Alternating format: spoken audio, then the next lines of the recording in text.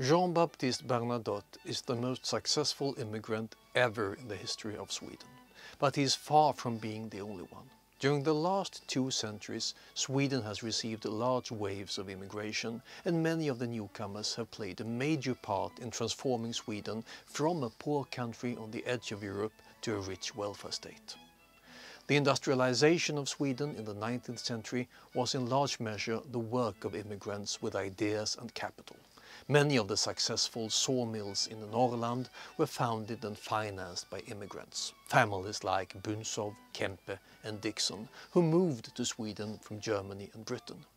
And if we look at other fields than industry, we see that the foreign influence on modern Swedish history and culture is easy to detect. The capital, Stockholm, is a splendid example. Gröna Lund, the city's amusement park, was founded by the German Jakob Schultheiss in 1883.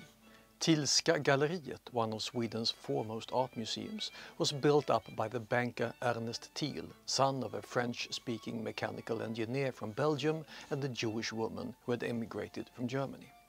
The Grand Hotel, Stockholm's most prestigious hotel, which opened in 1874, was established by the French chef Jean-François Cadier, whose parents ran an inn in the French Alps. NK, Stockholm's most famous department store, was founded in 1902 by Josef Sachs, son of a German Jewish immigrant. Bukowski's, Sweden's foremost auction house, was founded by Henryk Bukowski, a Polish refugee who came to Sweden in 1864.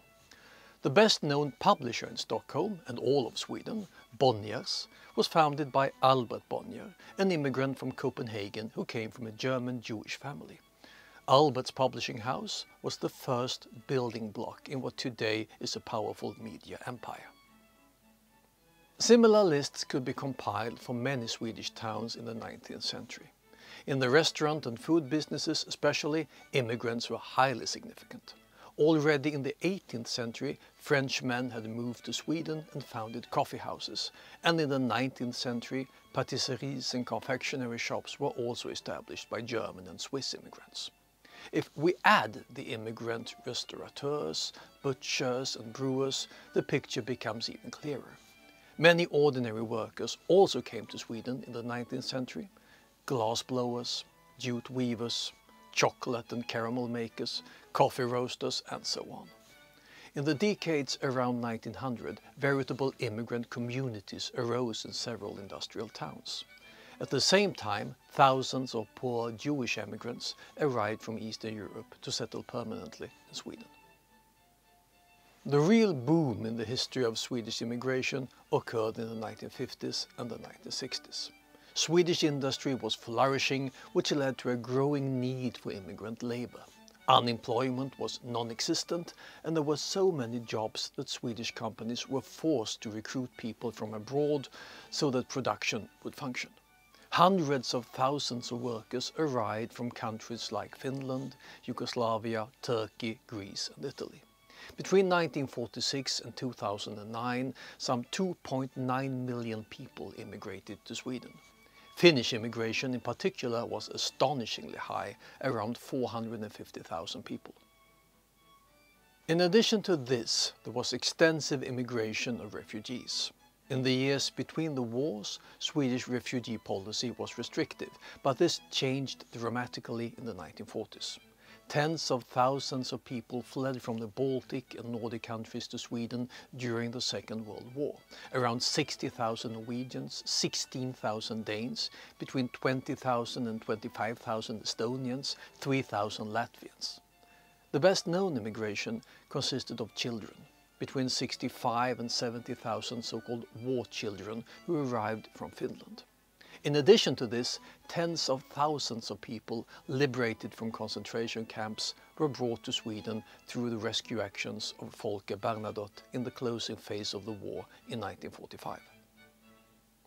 Since then, the flows of refugees have continued to reach Sweden as political crises in other countries have impelled people to flee. From Hungary in 1956, Greece in 1967, Czechoslovakia in 1968, Chile in 1973, Turkey in 1976, Vietnam in 1979 and so on. tens of thousands of people in all. Refugee immigration to Sweden reached really large levels in the second half of the 1980s. In the years between 1987 and 1990, some 20,000 refugees arrived each year, and in the first half of the 1990s, more than 100,000 people came to Sweden from the war zones in the Balkans. Refugee immigration has continued since then, periodically rising and falling, with 2015 as its latest peak. If Sweden today is a successful and prosperous country, it is in large measure because the country has welcomed immigrants. The Bernadotte family from Po is a splendid example of the importance of keeping our borders open to talented and enterprising people who, for various reasons, choose to leave their homeland to create a new future for themselves in countries which they take to their hearts.